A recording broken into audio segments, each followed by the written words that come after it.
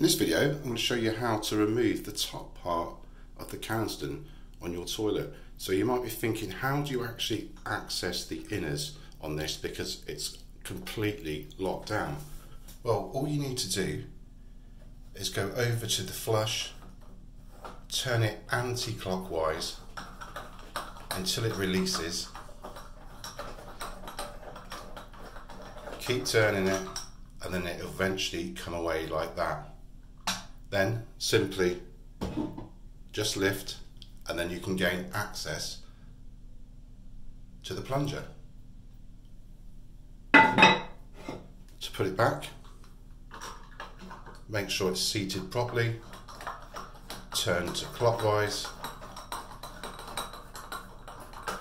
make sure the top part is level and you're happy with it.